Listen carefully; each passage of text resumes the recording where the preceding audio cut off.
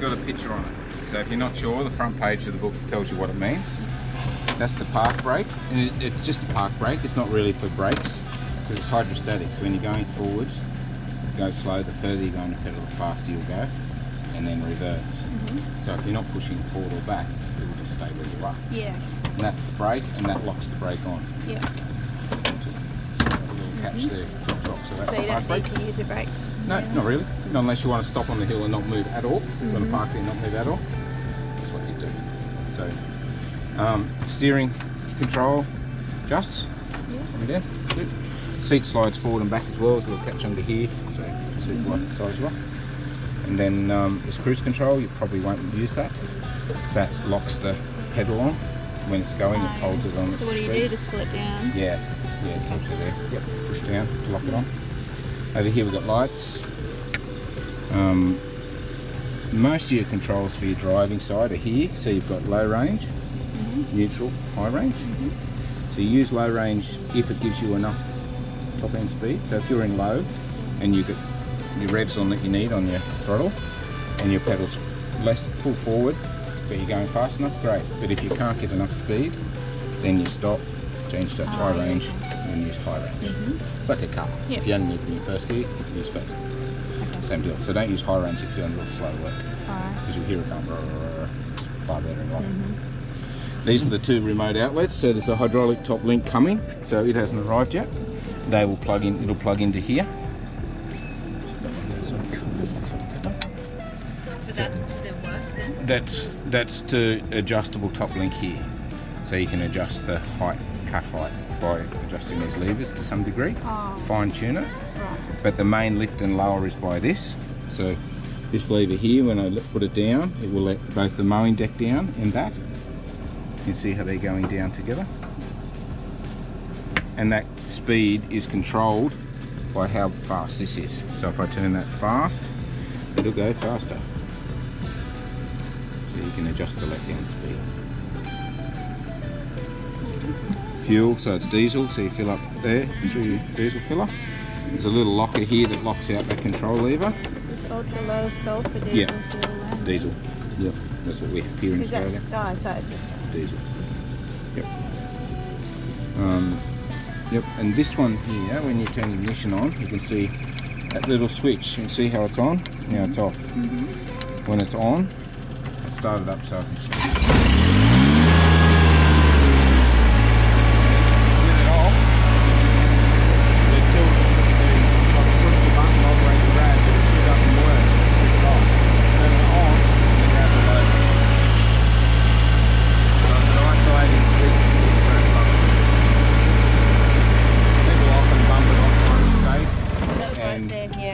The load or grab won't work, and it's that. So, and it's here, touch it like I did then, it's off. Yeah. It's on. So if you just bump it, it turns it off. So it's not working, you think? Yeah, check that. Check that. So just four-wheel drive, you can see it's connected together. Two-wheel drive, it's got a separation brake. Okay. So that's four. You use four a lot of the time, but two-wheel drive around your house where you want to turn tight, you don't want it scuffing up the ground. Yeah. Okay. So you select what you need generally. Seatbelt, so you clip your seatbelt in. Yeah. These fold up and down as you need to. Yeah, well, not much fun having a roll frame without seatbelt because you get thrown out there and it's squash up. So seatbelt, yeah, always. Always, especially in these little things because they go quick. Yeah. And Rex will have his on. He drives it on hills like that. Yeah, so we did load control.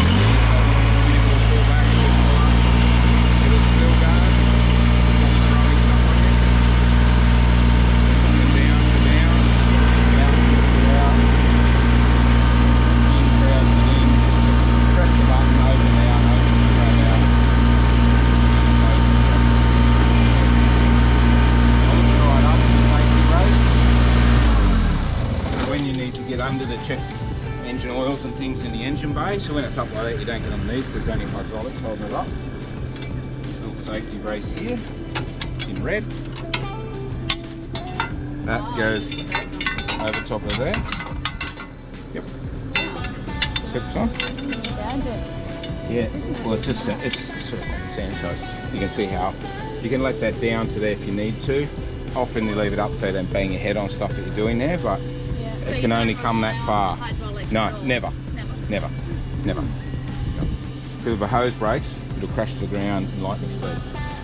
So it'll take, or anything in the hydraulic system fails, that goes crashing to the ground. And it, well, it's brand new, it might be fine, but this might get squashed by a log or something and damaged, you know, and it could be just ready to break. So with that up there, you're relatively safe. So this grill guard folds forward to allow the bonnet opener here to fold up, so you can get in servicing. Just watch your head. It's one that you do have to watch. Engine oil dipstick here, an air cleaner and radiator fluid coolant. So you see the levels are marked high and low in there. The air intake in this motor comes from, it's a reverse engine really. It sucks air from here and the air goes that way. So screens through the front here, but then there's this pull-out screen as well. So a fine screen, so keep a check on this.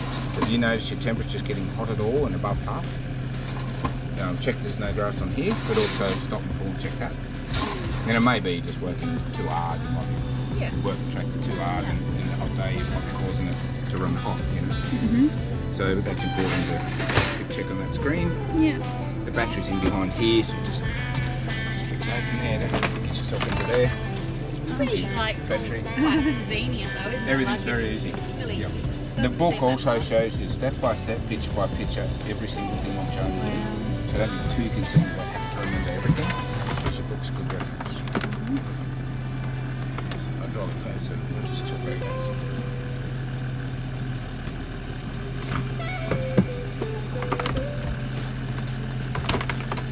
So what's your next tractor going to be up? Shane wants to get a big one. Yeah, he's talking big. He's not mucking around. No.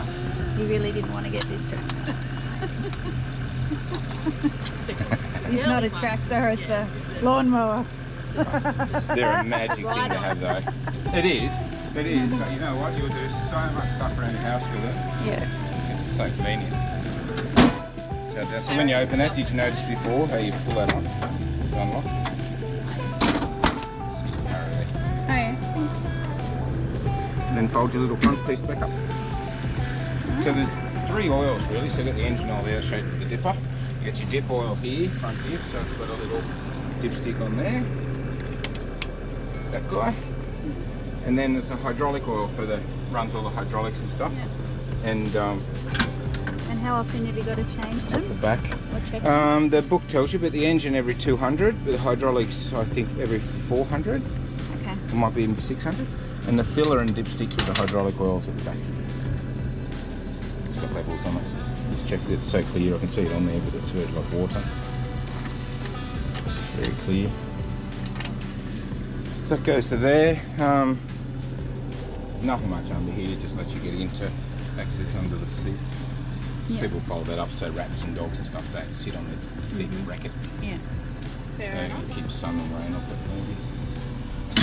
The little clip that lets it up. So while we're at the back here, so this is where the hydraulic top link will hook in. So it'll pop it into there. And it replaces this link here. But you've got 3-point linkage. It's when you lift up and down, these is what lifts it. When you use your mower, the catcher, these arms here, that pin there will come out and will hook onto there. It'll come out and hook onto there. So that's the one difference between catcher and 3-point linkage. The catcher doesn't lift up and down. It's just carried behind you, and that is the height it needs to be, so they hook onto those mounts to keep it right hot. With these PDOs, you press in the middle and unclips those red clips. You push in the middle to unclip it. It comes back, so you've got room.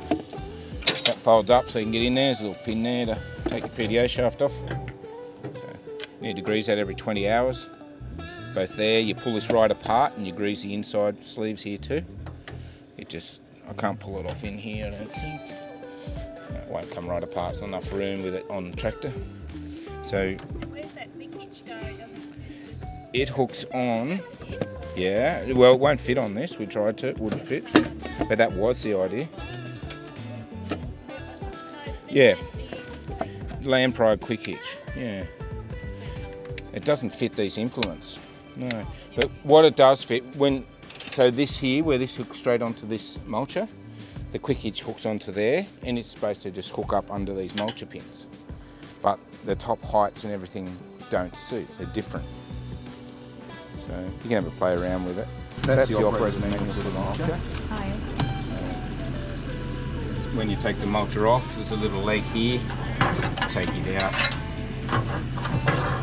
and you put it down there, so that you can take your arms off. Yep. Pretty cool stuff. It's got so much. They've thought about everything. Right? Yeah, this is German design stuff, this stuff, so, and Japanese there, so both of them pretty good with all the technical stuff. It's just really heavy stuff, so you can't kind of lift it without. Yeah, they're not too bad. These aren't. Not too bad. They're not really, it sort of moves around quite easily to fit it on. Yeah, even you'll be able to deal with that easily. Take the safety brace out and let that down.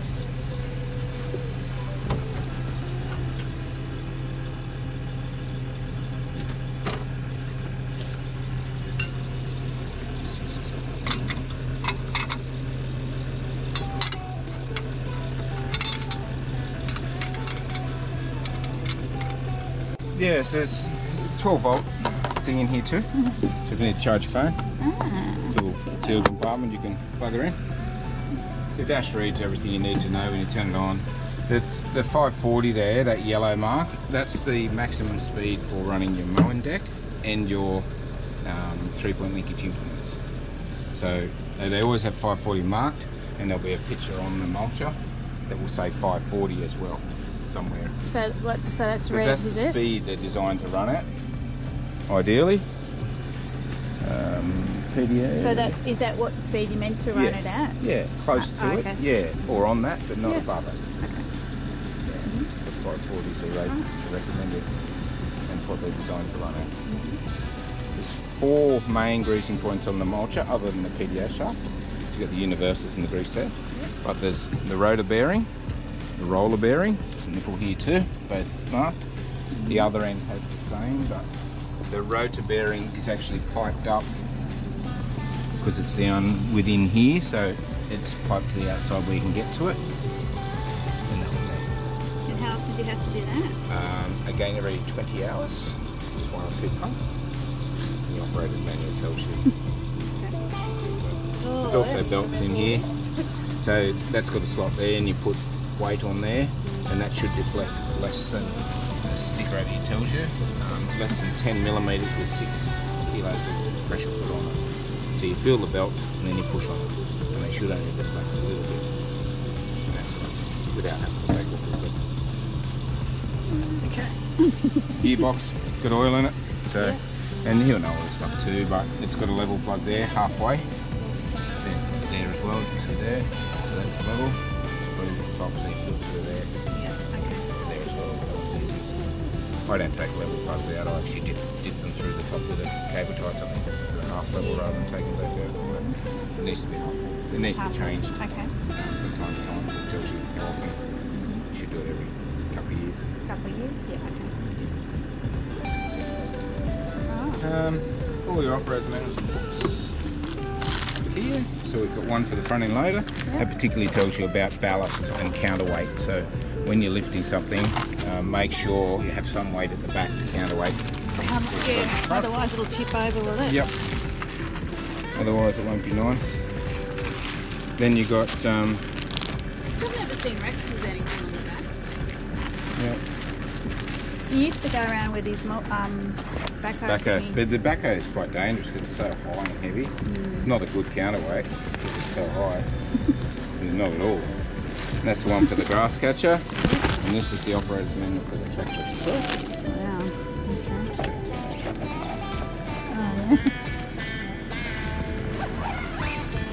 So I like all these nice little containers. yeah, everything's It's all thought of. yeah. Driving along in the paddock. Quick, get the manual out. It's not a bad idea first little bit, is it? Look it up. So, I'm in an accident. I'm rolling. yeah. What do I do? Run. So it covers all 3. So this is the 2680. Yeah. So you open this through, see the first page has all the stickers on the tractor and tells you what they mean. So if you see something there and you're not sure, check that out first. And then or it tells you about all this. All those yellow pages are your safety information and stuff. So read through that. It'll tell you about all sorts of safety about the tractor, seat belts, PDA shafts, all that sort of stuff that can be dangerous. Good. So this tells you about safe operation, servicing, which come right through pre-operation checks. Get going onwards. It'll show us PDO operation, 3-point linkage, hydraulics, maintenance and service intervals. It's page 70. So you need to read through all that, get a bit of an idea. It's what I've gone over with you, but maintenance and service intervals on page 70. Easy to follow. So the indication on the hour meter at 50 hours is the first services, and it's engine oil filter, hydraulic oil filter, and that's all. So, and then 200-hour intervals for the engine, and hydraulics will tell you hydraulic filter every 200 hours too, and hydraulic fluid every 400 hours, and then a few other checks. So you just follow this. And so where's the hour thing? Is that on there? Yeah, on the dash. So the hour meter's a little 10 ignition on there. So your hours, it's currently at 1.9. And then next page shows you what oils and lubricants are in it, and how much, what type. And then next pages beyond that show you how to do the service. So how to open the bonnet. It's all in there. And for warranty, we have to get it serviced by... They recommend that a Kubota dealership should. Yeah. Okay. You must have, you should have a Kubota dealership do it, or someone competent. So buy Kubota filters because they're the right micron size. It's very important to use the right filters. Yeah. But beyond that, we have to do this anyway. Some people do service their own because they're competent.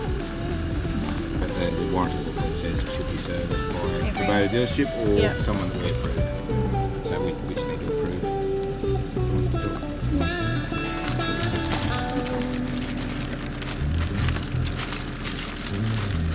Yep. Alright, reading. Alright, good reading. Yeah, there's that. I want to put it back to that. It's so